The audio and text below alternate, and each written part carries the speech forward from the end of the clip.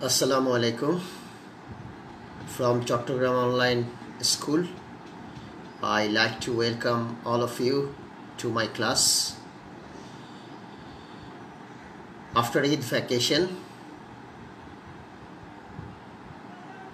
we have again started our classes, regular classes. I welcome all of you to my class. And today I am going to deliver my lecture on a grammar item, and on that grammar item I'll discuss some points. And I like to mention to you, dear students, that I have decided to divide this grammar item into 3 parts so that you can easily understand the points. Before going into the topic proper, I like to tell you something about grammar. So my prescription to you, to the students, that don't try to memorize the grammar points or grammar rules. There are definitely grammar rules.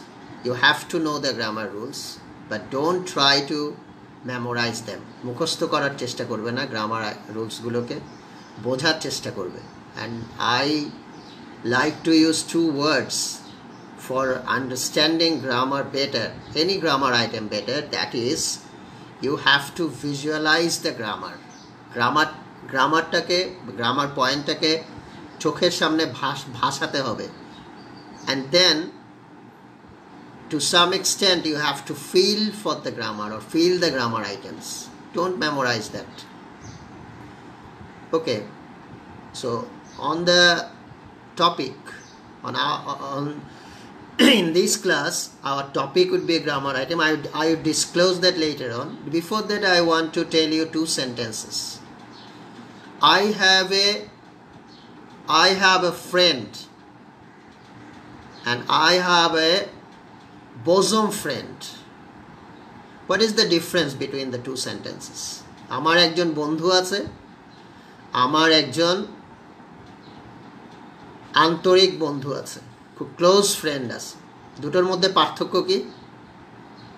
So dear students, try to understand or try to guess what is the difference between the 2 sentences I have just mentioned.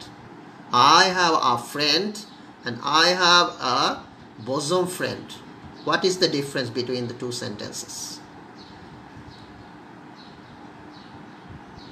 Now let me go you to the session itself.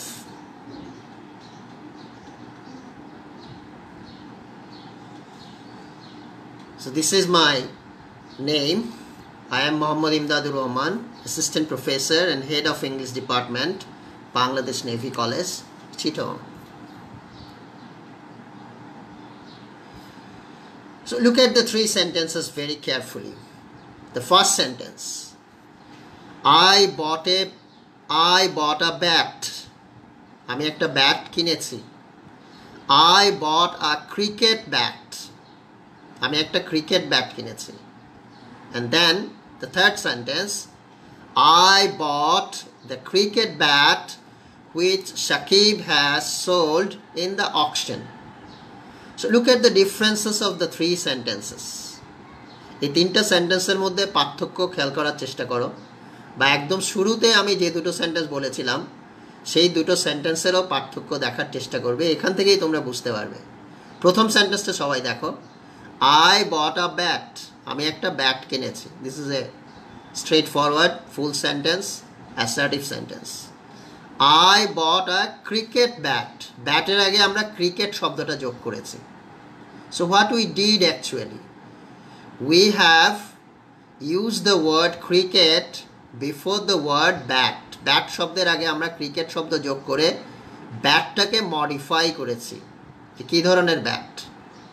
And in the third sentence, I bought the cricket bat which Shakib has sold in the auction.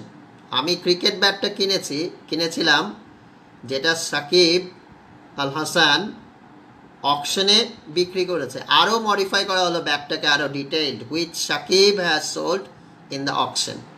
তাহলে আমরা এই তিনটা সেন্টেন্সের মধ্যে যে পার্থক্যটা দেখতে পাচ্ছি, সেই পার্থক্যটা হচ্ছে একটি সেন্টেন্সে একটি ওয়ার্ডের আগে বা পরে কিছু শব্দ বা শব্দাংশ বা ক্লজ যুক্ত করে সেন্টেন্সটিকে আরও ইলাবোরেট করা যায়, আরও বেটার করা যায়, আরও মডিফাই করা যায়। And of course you have, by this time you have understood our topic is an advanced grammar item, that is modifier. I will give lecture on the first part of the modifier. I will make you know, I will make you realize the use of the modifier, some uses of the modifiers, and in our later classes I will also make it more clear to you. আজকের ক্লাসে আমরা modifier নিয়ে পড়ব। তোমরা সবাই জানো modifier English গ্রামারের second ইয়ারের সেকেন্ড পার্টে একটা আইটেম, গ্রামার আইটেম, যে 12টা গ্রামার আইটেম আমাদের প্রেসক্রাইব করা আছে, সেই 12টা গ্রামার আইটেমের মধ্যে এটা একটা গ্রামার আইটেম। এবং অনেক ছাত্রছাত্রীদের কাছে এই গ্রামার আইটেমটা অনেক কঠিন মনে হয়, অনেকে টাচ করতে চায় না। Those who will appear at the HSC exam 2022, they also tell that this item is still, to some of them, this item is still unclear to them. I hope if you watch the class very attentively, it will be clear to you. So আমরা modifier নিয়ে আজকে কথা বলবো, একটু advance grammar item. আগে থেকেই যদি বলে দেই যে এটা একটু কঠিন আইটেম, তাহলে অনেকে ভয় পেয়ে যাবে। আসলে কঠিন কিছু না, যে কথাটা আমি একটু আগে বলছিলাম, you have to visualize the grammar and you have to feel the grammar and understand the grammar item. So these are the 3 sentences I have shown you. The learning outcome, knowing the proper use of modifier, we will know the proper use of modifier, improving the writing standard, our writing would be improved by this time, and our sentences would also become correct if we learn modifier, and of course for the exam we will get it. So here is a definition. Though I do not like definition very much, I believe in practical things, but this is a definition. A modifier is an additional word. তো তোমরা যদি প্রথম সেন্টেন্সটা আমি দিয়েছিলাম সেটা যদি খেয়াল করো, সেটার সাথে আমরা মিলাবো additional word or element in phrase structure or clause structure. So look at the sentence again. I bought a cricket bat. So cricket is an additional word. Bat noun K modify করা হয়েছে cricket দিয়ে, cricket শব্দটা দিয়ে. So this additional word has modified the sentence and expressed it in a better way. আরো ভালোভাবে express করেছে। পরের সেন্টেন্সে যদি আমরা যাই, I bought the cricket bat which Shakib has sold in the auction. এখানে পরের অংশে মডিফাই করা হয়েছে ব্যাটটাকে। কোন ব্যাটটা? যেই ব্যাটটা সাকিব অকশনে বিক্রি করেছে। So look at the definition. A modifier is an additional word or element in phrase structure or clause structure. Additional word, অতিরিক্ত একটা শব্দ যোগ করা হবে, এইটুকু মনে রাখলে চলবে। শব্দ অথবা ক্লজ যোগ করবে। It modifies or change the meaning of another element in the structure. It will modify the sentence or change the meaning. I bought a bat. আমি একটা ব্যাট কিনেছি, যেই আমি যোগ করে দিলাম I bought a cricket bat, এখানে কিন্তু ক্রিকেট শব্দটা যুক্ত হয়ে সেন্টেন্সটাকে আরো বেশি শানিত করেছে, আরো ইলাবোরেট করেছে। Modifier can be removed without affecting the grammar or the sentence. গ্রামারকে effect না করে, ক্ষতিগ্রস্ত না করে, সেন্টেন্সকে ক্ষতিগ্রস্ত না করে কিন্তু মডিফায়ার রিমুভ করা যায় বা যোগ করা যায়। এখানে আরেকটা সেন্টেন্স আমি লিখেছি, this is a red ball. So look at the sentence. Ball is a noun, red is an adjective.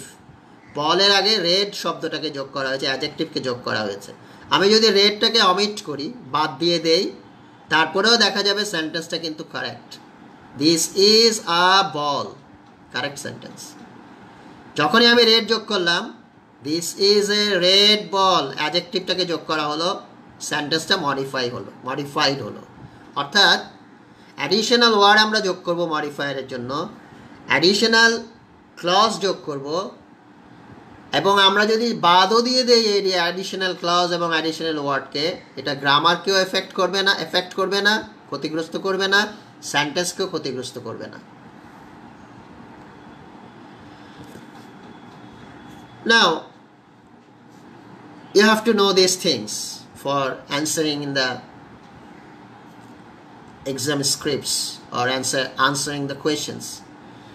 Modifier placed before the head, that is the head word, is called pre-modifier. মূল শব্দের আগে আমরা যখন শব্দটা যোগ করব, এটাকে আমরা বলবো pre-modifier. In landmines, মাইন্সের আগে আমরা ল্যান্ড শব্দটা যোগ করেছি, কি মাইন? Land mine. তাহলে হয়ে গেল এটা প্রি মডিফায়ার। প্রি মানে আগে। কেন এটা প্রি মডিফায়ার হলো? শব্দের আগে, নাউনের আগে যুক্ত হয়েছে ল্যান্ড শব্দটি, সেজন্য এটা pre modifier. A modifier placed after the head is called a post modifier. হেডের পরে যদি আমরা যোগ করি, এটা হবে post modifier. Mines in war time, দেখো এখানে মাইনের পরে যোগ করা হয়েছে ইন ওয়ার টাইম, যুদ্ধের সময়ে। কোন সময়ে? যুদ্ধের সময়ে। মাইন্সের পরে যোগ করা হয়েছে, এই জন্য এটা হয়ে গেল পোস্ট মডিফায়ার। তাহলে আমরা এখান থেকে দুটো জিনিস পেলাম, pre modifier and post modifier. Pre modifier কি? প্রি মডিফায়ার হচ্ছে হেডের আগে, অর্থাৎ মূল শব্দটির আগে যুক্ত হবে, আর পোস্ট মডিফায়ার হচ্ছে পরে যুক্ত হবে। বাংলা অর্থ থেকেও পরিষ্কার, প্রি মানে আগে আর পোস্ট হচ্ছে পরে। যেমন আমরা বলি প্রি টেস্ট, টেস্টের আগে। আবার আমরা বলি পোস্ট অপারেটিভ কেয়ার, অপারেশন করার পরে যখন আরেকটা কেয়ার এন্ট্রি নিয়ে যাওয়া হয় পরবর্তীতে, সেটা হচ্ছে পোস্ট। আরেকবার বলি, প্রি মডিফায়ার মিন্স শব্দের আগে যুক্ত করব আমরা শব্দটিকে, যে কোনো পাস্ট স্পিচ হতে পারে। আর পোস্ট মডিফায়ার হচ্ছে শব্দ বা শব্দাংশের পরে আমরা যোগ করব। So this is pre-modifier and this is post-modifier. A head may have a number of modifiers, both pre and post modifiers. আবার একই সেন্টেন্সে প্রি মডিফায়ার, পোস্ট মডিফায়ার দুটোই থাকতে পারে। Look at the sentence. That nice tall man from Canada whom you met. ম্যানকে আমরা যদি head word ধরি, noun এটা, ম্যানের আগে নাইস টল যুক্ত করা হয়েছে। কি ধরনের মানুষ? Nice ton, this is the pre modifier. কোথা থেকে এসেছে লোকটা? From Canada, hmm you mat. So these are the post modifier. Head is the noun, this is the word, head word, noun word, man, আগে যুক্ত হয়েছে nice ton, this is pre modifier. And from Canada, this is post modifier. Whom you met, this is also post modifier. Now let's look some other examples or more examples. Look at the sentence. It was a nice house. Students রা এই উদাহরণগুলো একটু মনোযোগ দিয়ে দেখবে, যেগুলো তোমাদের পরীক্ষা রিলেটেড। তোমরা জানো যে এইচএসসি পরীক্ষাতে বা তোমাদের গ্রামার আইটেমে যে মডিফায়ারটা করতে দিবে, সেটা একটা প্যাসেজ আকারে থাকবে। সেই প্যাসেজ থেকে তোমাকে 10টি এরকম মডিফাই করতে দেয়া হবে। কাকে কি দিয়ে মডিফাই করবে, কোথায় করবে, প্রি মডিফাই হবে না পোস্ট মডিফাই হবে, সেটা উল্লেখ থাকবে। সো আমাকে জানতে হবে কি থাকলে আমাকে কি করতে হবে, কি থাকলে কি যোগ করতে হবে, সেটা আমাকে জানতে হবে। Look at the sentence. It was a nice house. হাউসের আগে নাইস শব্দটা যোগ করা হয়েছে। আমরা কি করেছি এখানে হাউসকে নাইস দিয়ে মডিফাই করেছি। অ্যাডজেক্টিভ, নাইস হচ্ছে অ্যাডজেক্টিভ, হাউস হচ্ছে noun. So we have modified the noun with an adjective. তোমাদেরকে পরীক্ষায় বলবে এভাবে একটা সেন্টেন্স দিয়ে, প্যাসেজ দিয়ে সেন্টেন্সের মধ্যে থাকবে pre-modify the noun with an adjective, pre-modify the noun with an adjective, অর্থাৎ নাউনটাকে অ্যাডজেক্টিভ দিয়ে নাউনের আগে মডিফাই করতে হবে। অর্থাৎ আমাকে অ্যাডজেক্টিভ জানতে হবে, নাউনটা চিনতে হবে, প্রি মডিফাই কোথায় হবে সেটা জানতে হবে। Look at the sentence again, আবার দেখো সেন্টেন্সটা। ইট ওয়াজ a nice house. Adjective use করবো আমরা নাউনকে মডিফাই করার জন্য। হাউসের আগে আমরা নাইস শব্দটি ব্যবহার করেছি। দেন নেক্সট সেন্টেন্স, যদি আমাকে বলে যে প্রিপোজিশনাল ফ্রেজ ইউজ করো, prepositional phrase, she is the woman with the hat, she is the woman with the hat. She is the woman, নাউনকে modify করেছি কি দিয়ে? প্রিপোজিশনাল ফ্রেজ দিয়ে। কখন প্রিপোজিশনাল ফ্রেজ হবে? এটা তোমাদের পরীক্ষায় আসে, এইচএসসি পরীক্ষায় গ্রামার আইটেমে। Preposition plus extension, preposition plus এক বা একাধিক শব্দ বা শব্দাংশ আমরা যোগ করব। আমরা কি করেছি এখানে? She is the woman with the hat, prepositional phrase with the hat আমরা ব্যবহার করেছি কাকে মডিফাই করার জন্য? নাউনকে মডিফাই করার জন্য, ওম্যানকে মডিফাই করার জন্য। সো তোমরা দেখতে পাচ্ছ এখানে যে দুটো সেন্টেন্স আছে, নাউনকে কিভাবে আমরা অ্যাডজেক্টিভ দিয়ে প্রি মডিফাই করলাম সেটা দেখানো হলো। পরের সেন্টেন্সটিতে আমরা দেখিয়েছি প্রিপোজিশনাল ফ্রেজ দিয়ে কিভাবে পরে মডিফাই করলাম, এটা পোস্ট মডিফাই হলো। Now come to the next sentence. I saw the man whom we met yesterday. I saw the man whom we met yesterday. So whom আমরা জানি এটা একটা রিলেটিভ প্রোনাউন। আমাদেরকে বলা হলো রিলেটিভ ক্লজ ইউজ করো নাউনকে post modify করার জন্য। রিলেটিভ ক্লজ ইউজ করো নাউনকে পোস্ট মডিফাই করার জন্য।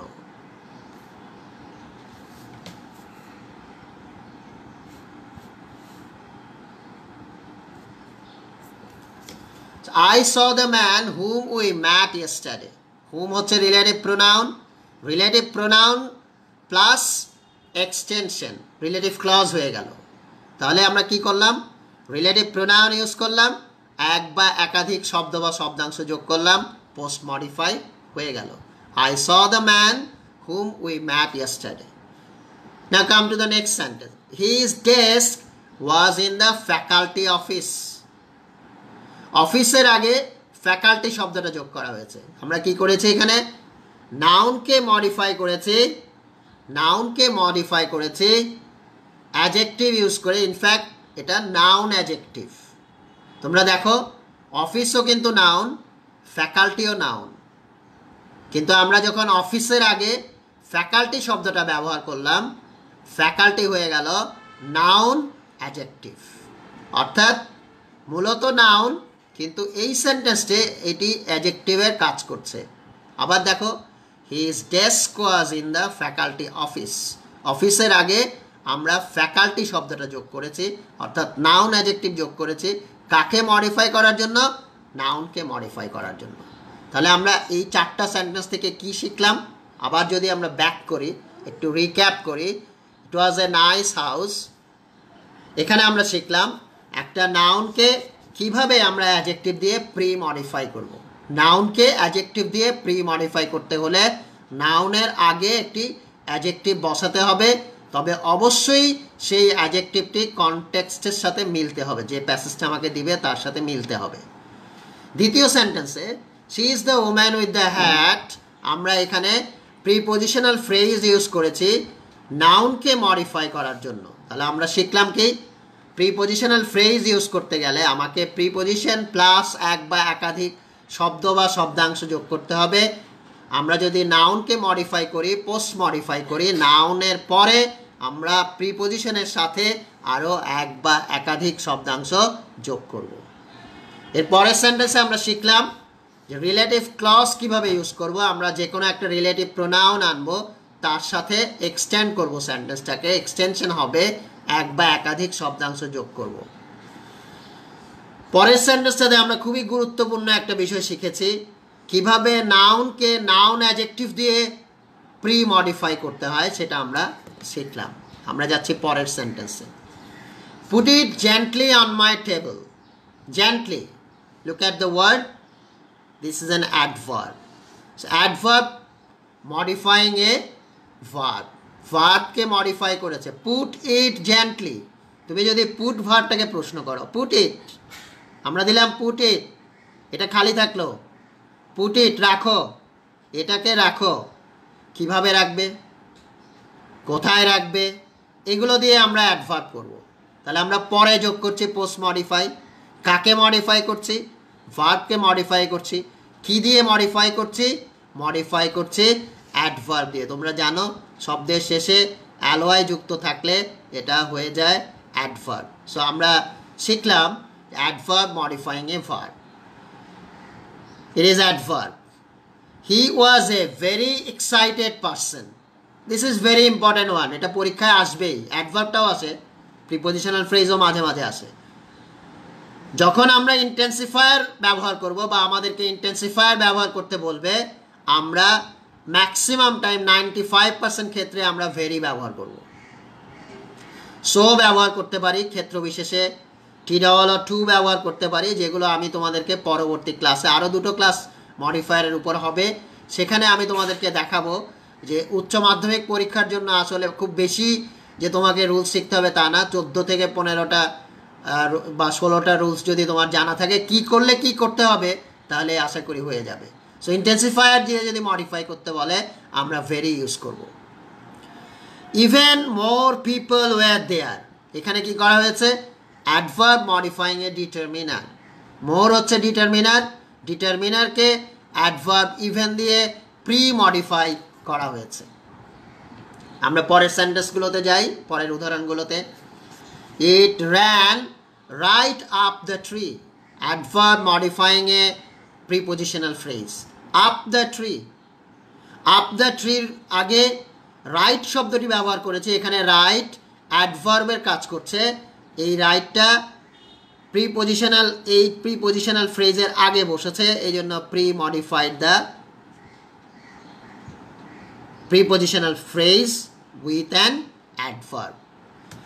Next example. A few more workers are needed. Quantifier modifying a determiner. More হচ্ছে determiner. More কে আমরা modify করেছি, more এর আগে যোগ করেছি quantifier দিয়ে। Quantifier কি? Quantifier হচ্ছে সংখ্যাবাচক, যেগুলো দিয়ে আমরা সংখ্যা নির্দেশ করব। 1 2 3 4, ফার্স্ট, সেকেন্ড, থার্ড, ফোর্থ, এগুলো এটসেট্রা এটসেট্রা, আরও যত সংখ্যাবাচক আছে। এ ফিউ ও একটি সংখ্যাবাচক শব্দ, কোয়ান্টিফায়ার বলে সংখ্যাবাচক শব্দকে। সো আমরা এই মোর ডিটারমিনারকে এ ফিউ কোয়ান্টিফায়ার দিয়ে মডিফাই করলাম। কোথায় করলাম? আগে করেছে, এটা হচ্ছে pre modifier. Now look at two more examples. She is 2 inches taller than her sister. Noun phrase modifying an adjective. This is adjective. Adjective এর আগে she is 2 inches, এই শব্দ, এই সেন্টেন্সটা নাউন ফ্রেজ দিয়ে মডিফাই করা হয়েছে, আগে করা হয়েছে, এই জন্য এটা pre modify. The swiftly flowing waters carried it away. Swiftly flowing, this is present participle, ভার্বের বেস ফর্মের সাথে আইএনজি যোগ করা হয়েছে। The swiftly flowing participle phrase কাকে মডিফাই করেছে? নাউন ওয়াটারকে মডিফাই করেছে। কোথায় করেছে? ওয়াটারের আগে করেছে। সো এটা হচ্ছে ওয়াটার নাউনকে প্রি মডিফাই করা হয়েছে প্রেজেন্ট পার্টিসিপল ফ্রেজ দিয়ে। একটা কথা বলে রাখি, শুধু যখন প্রেজেন্ট পার্টিসিপল দিয়ে মডিফাই করতে বলা হবে, তখন আমরা ভার্বের বেস ফর্মের সাথে আইএনজি যোগ করব। আর যখন প্রেজেন্ট পার্টিসিপল ফ্রেজ বলা হবে, তখন ভার্বের বেস ফর্মের সাথে আমরা এক্সটেন্ড করব বা এক বা একাধিক শব্দ বা শব্দাংশ যোগ করব। I went to college to study. Two more sentences. This is very important. Infinitive and infinitive phrase. স্টুডেন্টসরা ভালো করে খেয়াল করবা, পরীক্ষায় একেবারে নিশ্চিতভাবে বলা যায় মডিফায়ার আর গ্রামার আইটেম থেকে অন্তত 2টা বা 3টা ইনফিনিটিভ এবং ইনফিনিটিভ ফ্রেজ দিয়ে মডিফাই করতে বলা হবে। This is very very important, this rule particularly. I went to college to study. Infinitive কি আমরা সবাই জানি, ভার্বের বেস ফর্ম থাকবে, তার আগে টু থাকবে, টু প্লাস ভার্বের বেস ফর্ম, ইনফিনিটিভ হয়ে গেল। টু প্লাস ভার্বের base form. I went to college to study. Infinitive modifying A verb, verb হচ্ছে went। আমি কলেজে গিয়েছিলাম পড়াশোনা করার জন্য, আমি কলেজে গিয়েছিলাম এইটুক দেওয়া থাকবে, বাকিটা তোমাকে লিখতে হবে। So I went to college, তোমাকে বলা হবে ভার্বকে পোস্ট মডিফাই করা ইনফিনিটিভ দিয়ে। ভার্ব হচ্ছে went, গিয়েছিলাম, কলেজে গিয়েছিলাম, কলেজে কেন যাই প্রশ্ন করবা, মনে মনে প্রশ্ন করবা কেন যাই, আমরা পড়তে যাই। তাহলে স্টাডি শব্দটা আমার কাছে এসে গেল, বা লার্ন শব্দ আমি দিতে পারি, যেহেতু ইনফিনিটিভ বলেছে টু যোগ করব, টু যোগ করলাম, হয়ে গেল I went to college to study। তাহলে আমরা কি শিখলাম এখান থেকে, যখন আমাকে ইনফিনিটিভ দিয়ে পোস্ট মডিফাই করতে বলা হবে ভার্বকে, আমরা ভার্বের শেষে যোগ করব ইনফিনিটিভ, যেহেতু বলেছে ইনফিনিটিভ বলার সাথে সাথেই আমি টু নিয়ে আসবো, টু আনার পরে রিলেটেড কনটেক্সটের সাথে মিলে এমন একটা ভার্বের বেস ফর্ম আনতে হবে। আন্দাজে একটা ভার্ব নিয়ে আসলে হবে না। আমি যদি এখানে আনতাম I went to college to sleep, infinitive আসলো কিন্তু লজিক্যাল হল না, সো লজিক্যালও হতে হবে।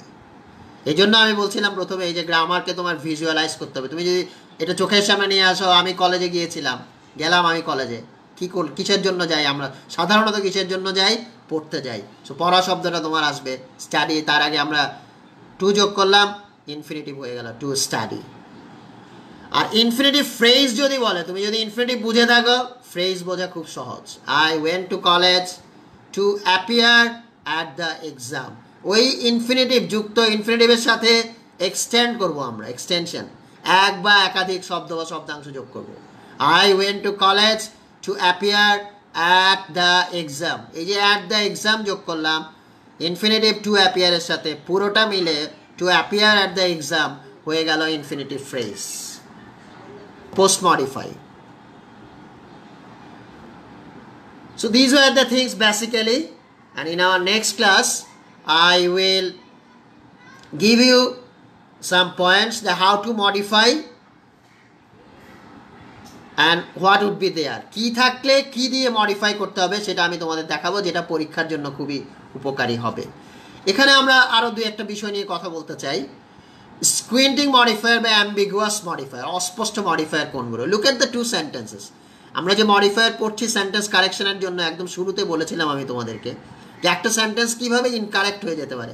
আমরা কিন্তু প্রায় হামেশাই এরকম লিখে থাকি, taking aspirin often helps with হেডেক্স।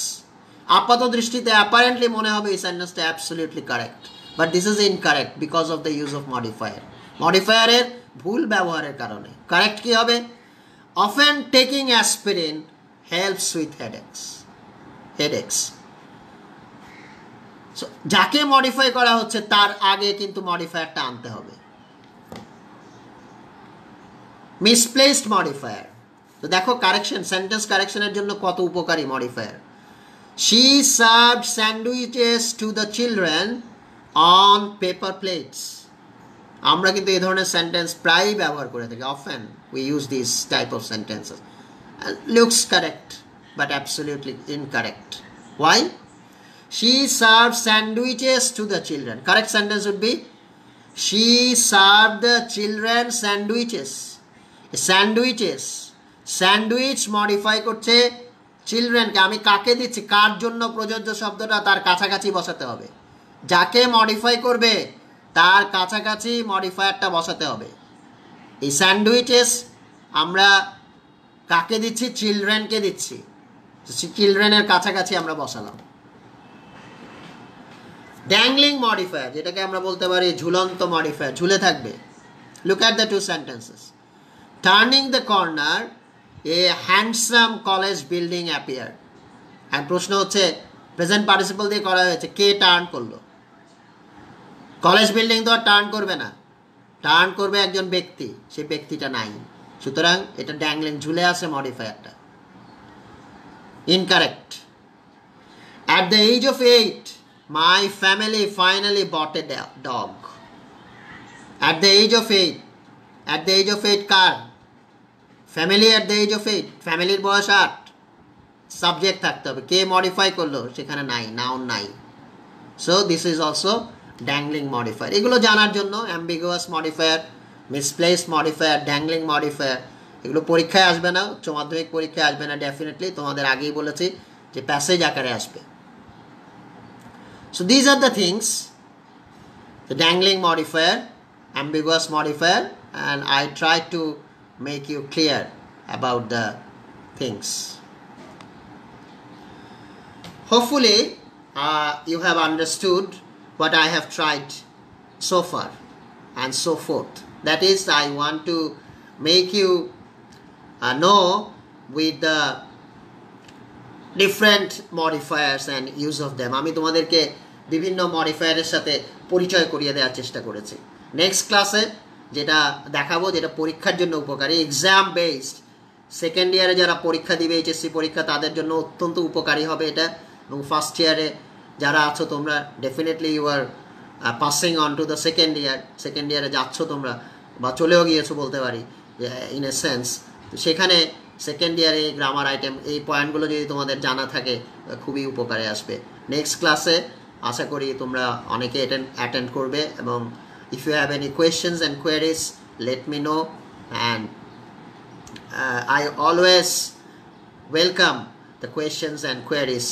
If you don't ask any question, especially the students, I will not be able to know about the problems. So let me know about your problems. I hope it's time to take departure. Thank you very much. And last of all, though it's late, I want to say all of you Eid Mubarak, and hopefully we'll meet again on next Monday with the second part of modifier, which will be very helpful for the HSC examinees and also for the students of first year and second year. You know that this is a very complex grammar item to some of the students. I will try to make you easy or easier so far I can. So thank you very much.